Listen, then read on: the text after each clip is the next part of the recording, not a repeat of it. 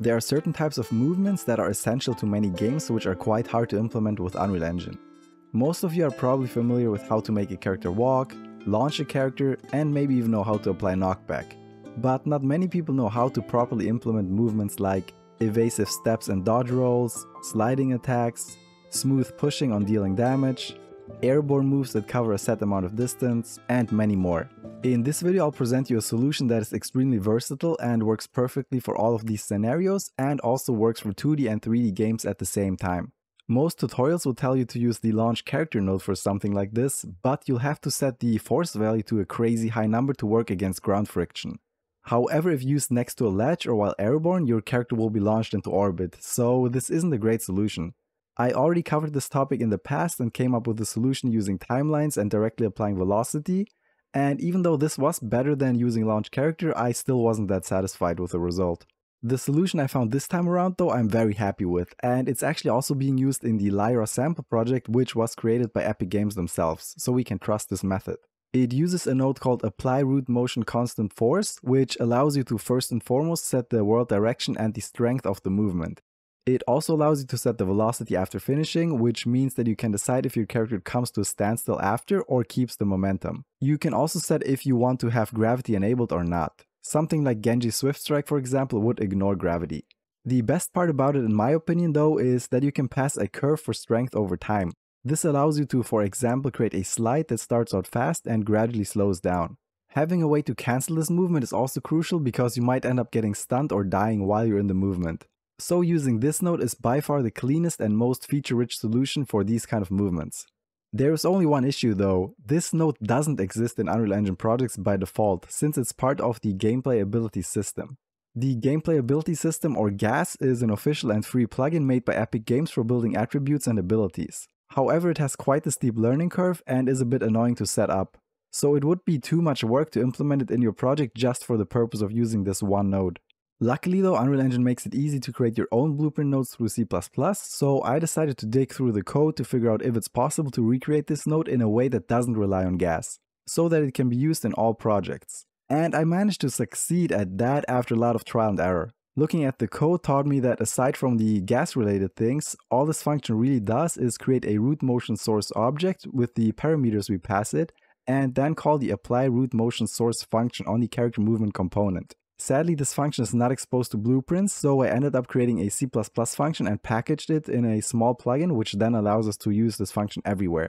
As a patron, you can just download the plugin I created from this and start using this node in your game right away, without having to go through the excruciating process of making a C++ plugin. However, if you want to try to create this by yourself, stay tuned and I'll give you some guidance. Getting the basic functionality working was actually quite easy, but getting an onCompleted pin, an onFailed pin, and also a way to cancel the operation at the same time was extremely hard, and took me about a week of trial and error and scouring through hundreds of 5-year-old forum and blog posts. The first step for making a C++ plugin is to just create a new project. I like to use the third-person project because it allows me to test while implementing the plugin, and make sure it's a C++ project. You then want to go to Edit, Plugins, and click on Add here. We want to create a blank plugin, so click here. And the name is very important if you want to copy-paste some parts of my snippet, so keep the same name as me, which is root movement. And yes, the rest you don't have to worry about, and click on Create Plugin. This is going to take a while. Once the plugin is created, you should be able to look it up here, look for root movement, and yeah, you can see it here. It's just a blank plugin. And then we want to go to Tools and New C++ class. And the one we want isn't in the common classes, but it's in all classes only. And here we look for cancelable and get the cancelable async action. And what this is it creates a base for an action that can be delayed because we want to have the onFinished node, the onFailed node. But we also want to have the ability to cancel this. For example, if we get stunned during the movement, we need to cancel the entire movement. So this is the best base we can use. And then just click on Next. And here again, the name is very important. But first of all, here on the right side, in my case, the entire Unreal Engine project is called Plugin Creation. So this would just create it inside of the Unreal Engine project, but we want to create it inside of the plugin. So you need to select the root movement runtime here. And then you can see here it goes into the root movement plugins, root movement source folder. So this is correct. And again, the name here is very important if you want to copy paste some of my snippets. So make sure to also call it async root movement, just like me. And then again, click on create class. This is going to take a while. And the live coding window should then show up to compile the code we just created. And yeah, live coding succeeded. And your Visual Studio should then pop up, and you can see here the async root movement CPP file and the async root movement H file, which have been generated. And this is where the hard part starts. So it took me a week of a lot of trial and error to figure out what I'm actually supposed to do here. I found a great article on Mikeli's game blog, which I'm going to link in the description, which actually showed me how this works. So yeah, this shows you the entire process of how you can use the cancelable async action base to create a node that has the onCompleted event, the async action which you can cancel, and all those kind of things. And this just creates a simple delay node as an example. And yeah, this taught me a lot, but it still wasn't enough. I still had to combine this with the entire movement logic that comes from GAS. And when it comes to C++ with Unreal Engine, there's often no documentation. And the only way to figure out how things work is to actually look at the source code of Unreal Engine, which I'm going to teach you how to do here. So you first want to find your installation of Unreal Engine, and this is the default path is C, Program Files, Epic Games, and then you have the different versions. And it doesn't really matter because GAS has been around for a while, so if you have a pretty old version of 4, that is fine, or any version of Unreal Engine 5. But you could just use 5.2 like I'm doing here, and just go into the folder, then go into Engine, and here we have the plugins folder, open this up. And here we then want to look for runtime. Yeah, so in the engine plugins, runtime, and in here we have the gameplay abilities. And yeah, so this is all the code for the gameplay ability plugin. Actually, we can go into source here as well. And we then want to open this up in the editor. So you can just right click here if you have VS Code installed, which is my preferred code editor, but anything works that has a search functionality. But yeah, in my case, just right click, open with code. And this then shows us the folders here and all the files. But the best way of finding this is to just go to search, and we know the name of the node. So we can just look for apply root motion constant force. Yeah, and so we have a lot of files here that show up. So it's, yeah, the ability task, apply root motion constant force CPP, and the header file. And yeah, we can just click one of these, and this actually shows us the function that we're looking for, the one that shows up if you use GAS inside of Unreal Engine. And yeah, you can look at the code here, and yeah, this one where it says shared init and apply is what actually runs if you call the function from blueprints. But you can see there's a lot of stuff here that is just GAS related. A lot of this stuff here doesn't have anything to do with the movement itself. But you can see here where we check for if movement component, we just set like a force name is additive, world direction, duration, like all of the pins that you can see on the blueprint node are here. So you can see that it takes these and applies them to the node. And then the most important part is here where we have the movement component and call apply root motion source. This is what actually happens. So on the character movement component, there is this function apply root motion source, which sadly we cannot access from blueprints, but can from C++. So all this does it gathers up the information it needs and then just pushes this object into the apply root motion source function. So we know that this is what we also want to achieve with our custom function, but we need to use that together with our cancelable async action base. And if you have some experience with C++, you might be able to pull this off by yourself at this point, just from the information I've given you. But if you're still a beginner, I also have the code up on the Unreal Engine community, so you can just copy paste it. So I have the async movement H file here, and yeah, you can see it's pretty long.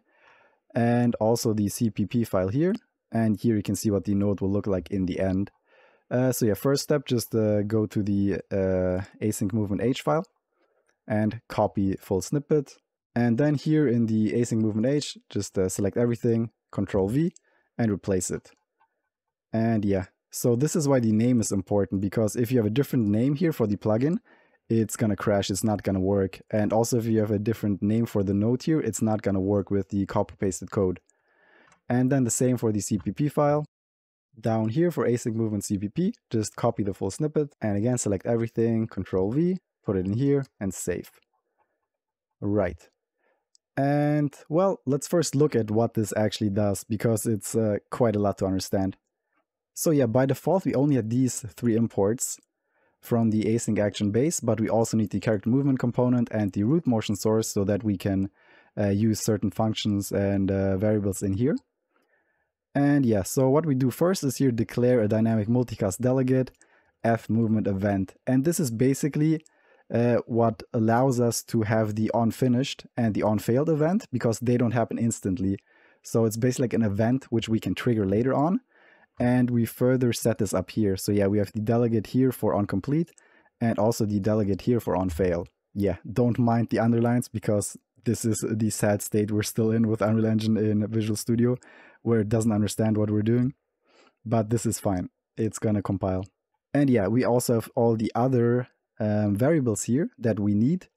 So the context world, the delay, this is for our delay that allows us to cancel the node. We have the character movement component, which you of course need, direction, strength, like all of the pins of the information that we want to put into this node. And the cool thing with these kind of nodes with the async action is that it actually saves the state. So the state is saved inside of the node, so you can use it in different functions and points during this node. And then yeah, at the bottom we have our function, the async root movement function. Well, but the display name is apply root motion constant force with callbacks. This is what's going to show up in the blueprint. And yeah, so in the meta we have the world context, so it automatically gets it. Yeah, and some keywords here. And also important for an async action base is that the activate event, we're going to override this, and also the cancel function, we're going to override this. And yeah, so in the C++ file, again, we have this function that we want to call. Yeah, first it just checks if the world, we have the context of the world. Then we just set all of the things on the node, set all the variables up here. And then we have the activate function. So here, yeah, we get the world, get a reference to the world. Again, like it is also done in gas, we just create the constant force object. And yeah, check for gravity, in that case, set a flag on here. And then yeah, just check if the character movement exists, because we want to call this on the character movement. We cannot call this without it. And yeah, so in that case, we have the character movement, apply root motion source. And one important thing is we save the root motion source ID, which we also have as a variable here. Here, the root motion source ID. So like I said, we can save the state inside of this node. So on activate, if we call this function and save the root motion source ID, it is actually available to us on cancel as well. So here you can see we then call remove root motion source by ID and use the same ID to cancel the movement that is already active. Yeah, and then in the end here we just have a timer manager. So this is just a timer with the duration that is ticking, so then we know when to call the on completed event, or we have to cancel this in case that there's an issue and we get stunned or something else. But yeah, this is our timer that we set up. And then yeah, on cancel, again, we just check for the delay, then cancel the movement, and then make sure that the timer is being cleared. And this is pretty much everything this does. To compile all of this, we have to hold Control, Alt, and F11. And this is just going to compile all of our code and make it available. And as you can see, live coding was successful. So this means that I can now go into content, third person, blueprints, the BP third person character. And in here, let's just go to begin play. And here I can right click and apply root motion constant force with callbacks, which is the node that we created. And yeah, you can see we have the onCompleted, we have the onFail, and we also have the async action where we can call cancel on to cancel it if needed. Of course, not from here, but if you have like a stun event, then from the stun event, you go into the cancel here, for example. But yeah, let's just try this. So from begin play, go here, and we have to get the character movement component here, drag it in, and world direction. So here, the easiest is just get actor forward vector to move forward. I can just delete this. And strength, let's just say 1000. and duration for 2 seconds. And here, yeah, we have additive, we have strength over time where we can pass some curves in here. We have the velocity on finish, clamp velocity, enable gravity, a lot of stuff going on here that we can do.